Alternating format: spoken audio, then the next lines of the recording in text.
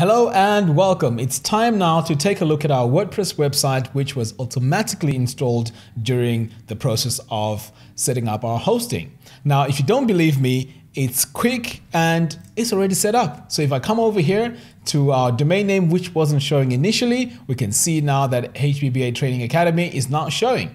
Okay, so this is the WordPress website and it's just a blank template. Now, the thing is, we can't access this website because we don't have the username and password. Now, this information would be sent to your email account. So let me show you where this information is.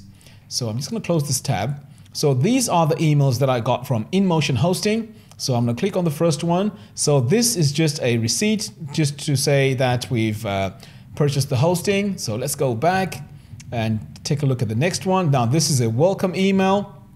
Now, this welcome email also has the information to log into your brand new WordPress website. Isn't that cool? Right, so here is the link to log into your WordPress admin dashboard. So I just copied it and I'm going to open a new tab and paste it.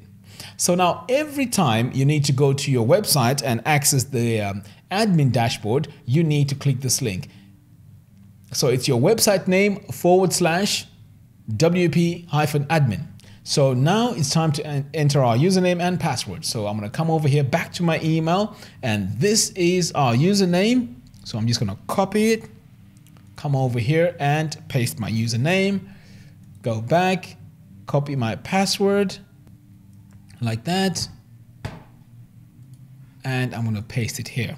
So for me, to be able to log into my website easily, I'm just going to click on Remember Me because as you can see, this is a complicated password and I don't want to be going back and forth to my email just to enter my password. And what you can also do is I use a password manager called 1Password. It stores all my passwords for me. So that's another way that you can save yourself from going to your to your email just to get your password. So I'm going to click on Login. And I'm going to save this password here in my password manager. Okay, so you can always go ahead here and also save it in your Google Smart Lock. But I'm just going to click Never because I have that information.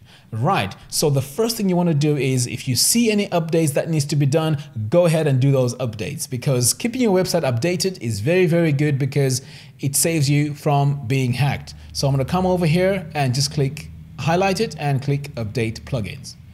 So what I'm going to do now is just to give you an overview of WordPress. Okay, so this is a fully functioning website, but in order for you to add pages, add pictures, and create your new site the way you want it, you need to log into your WordPress admin dashboard. And this is where we are now. And you'll know that because you have this gray and also an option to go to your dashboard.